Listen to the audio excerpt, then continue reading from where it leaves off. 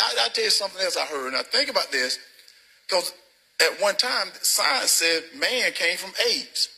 Did it not? That's when you go to the science. Every time I read or hear that, I think to myself, you just didn't read the same Bible I did. Well, this was interesting, though. If that is true, why are there still apes? Think about it. You know, now you're getting too smart for it. No. Yeah, so that guy's running for Senate, and he's been endorsed by Donald Trump, so he's probably going to get a pretty good turnout when Election Day rolls around.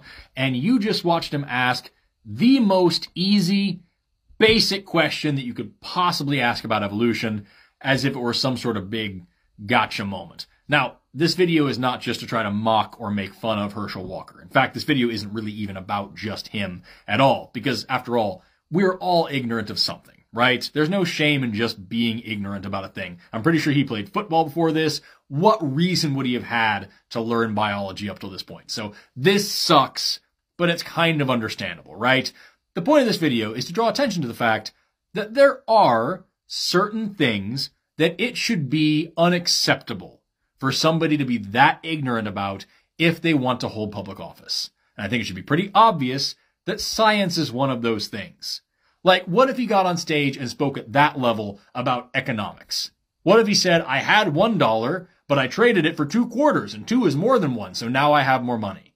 No matter what else he said, no matter who he was running against, would you continue to take him seriously?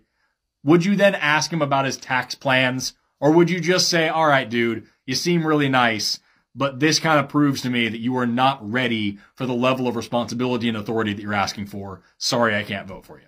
What if he spoke at that level about geography? What if you asked him about Ukraine and he said, oh yeah, Ukraine, that's right next to Australia, right? Would you then talk about his strong moral compass and his border security ideas? Or would you say, all right, dude, sorry, that proves to me that you are not fit for office. See you next time. Maybe try again. So as important as economics and geography are for a politician to understand, science is more important. Because without science, we have nothing. We don't have clean food. We don't have clean water. We don't have infrastructure of any kind. No cars, no roads, no bridges, no nothing. We don't have a military. We can't tackle climate change. We can't stop the pandemic. We have nothing without science. So when someone is showing you that they have less than a middle school understanding of basic science, why would you then listen to them when they try to tell you that they can run a country efficiently, no matter what else they have to say? Like, I don't think this is a super elitist thing or even a very partisan thing. I wouldn't trust a mechanic who doesn't know how cars work.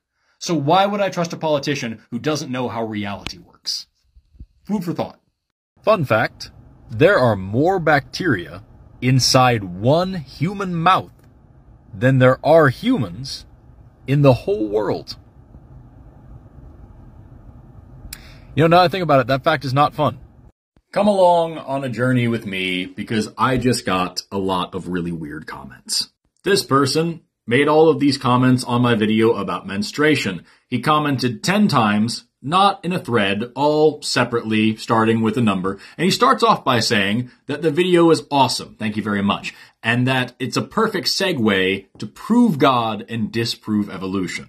Now, right away, this is a problem, because as I've said several times before, this is an example of the either-or fallacy. Even if you could disprove evolution, that does nothing to back up the new hypothesis that you're asserting. You need other evidence to support that.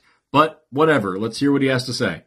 Males and females are 2 halves of one reproductive system. Which one evolved first? Now you might be thinking, what exactly do you mean by which one evolved first? Don't worry, he does elaborate. How did they reproduce while waiting for the other one to evolve? Or did 2 halves of one system evolve together in the same lifetime, separate parts randomly evolved, and somehow still fitting together perfectly?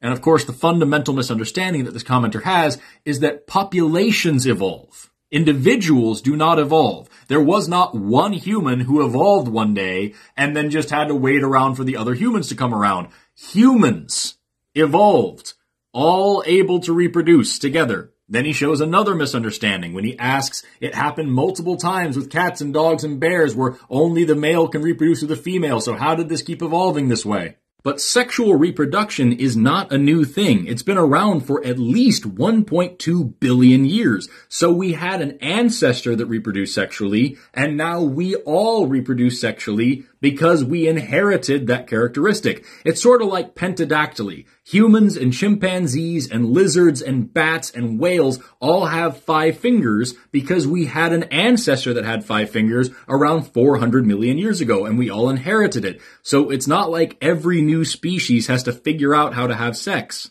His thesis continues with the assertion that the only possible explanation for this is that we were all created by God as is. I can think of several better explanations off the top of my head, but go off, I guess. Then he says that evolution is not observable or repeatable science. Yes, it very much is. And by the way, when was the last time that you observed a human being created out of dust or a rib? Then he says that evolution claims that all life came from a lifeless rock.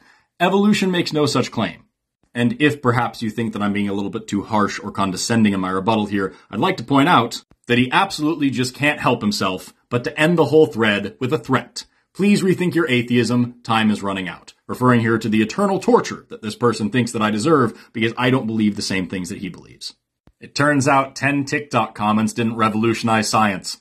So I found this nightmare cube, and here on the front is an image of an old woman who is about to ensnare a child. Then on this side, you've got the goat mother leading her brood. On the back is a young girl eating some birds, I guess. This side shows an image of a lovely young woman surrounded by doting old men. And then here on the top is this creature who is about to be consumed by a hound. And just when you think it can't get any creepier, you just pull this little knob here and, oh my God, it gets worse. One of my favorite concepts to think about in sociology and anthropology is doxa. The doxa is the unspoken, unchallenged set of rules that we all live under every single day. It's the way in which you navigate your society without even thinking about it. It's the combined force of all of our habits acting together. For example, consider going to a concert. Where would you like to sit? Would you rather sit right up near the front where you can see the stage, or way back in the back where there's a little bit more breathing room? Would you sit off to the sides where the seats are cheaper, or maybe up in the balcony where there's a way better view? You can think about this as long as you like, but there's a really, really good chance that you won't answer, I want to sit right up on stage where the performer is. Because even though that would be an undeniably radical experience, that's not allowed. That's outside of the rules of the game that we're all playing called society. Even though that is technically a possibility, you wouldn't even think about thinking about that on any normal day because it's outside of the doxa. And once you start seeing these boundary lines, you'll start noticing them everywhere. And then you'll start noticing the ideas that lie outside of those boundary lines. And you might just start to think that not all of those ideas are bad. This is why I always encourage people to challenge their most deeply held, their most sacred ideas. Because if they are really good ideas, they will stand up to scrutiny. And if they can't stand up to scrutiny, you might just be better off without them. Because when doxa isn't challenged every now and then, it can become a sort of dogma. Those heuristics, those mental pathways that we build throughout our lives become shackles that weigh us down and stop us from exploring other possibilities. If you want to start small, though, I encourage you just to go find some weird stuff. Explore some absurdist art, or listen to some experimental music, or just go to YouTube and watch important videos. Or, my favorite, find some meaningless and trivial things that evoke visceral reactions in people. These are all great and diverse ways to just get you to think outside the box.